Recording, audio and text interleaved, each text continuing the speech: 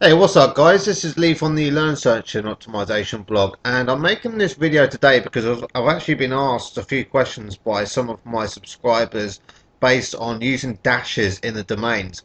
Now, I actually use dashes in my domains and I've had no problems whatsoever. There seems to be a big controversial issue about whether you use dashes in domains. Does it take away the overall SEO value? Can you rank up still? Can you not? Is it harder to rank up? You know, all of this. Well, to be honest with you, in all my years of actually making blogs, etc., I've never had any problems.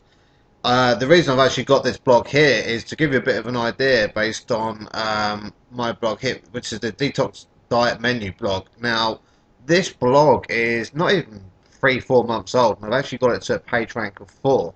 As you can see, I've actually got 2 dashes in the domain. You see here, 1, 2. Has that taken any value away? No, it hasn't. Has it taken me longer to rank up? Well, no, quite the opposite.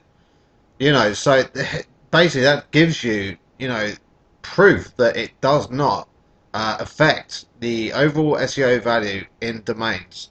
I just wanted to make this because, when I first started out, I guess I probably thought it did, but it's only until I actually started testing it and split testing it by using a domain with the same optimized keyword without the dashes and one with, and yeah, to be honest with you, they both ranked up well, so there's no problems.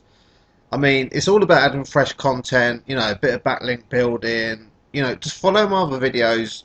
I've made tons of videos now, and all you got to do is follow them, and it will give you an idea. You can go to my blog, which is www.learnsearchandoptimization.com. As you can see here, well, hey, look, hey presto, I've got 1, 2, 3 dashes in my domain. Guess what? Page rank 2.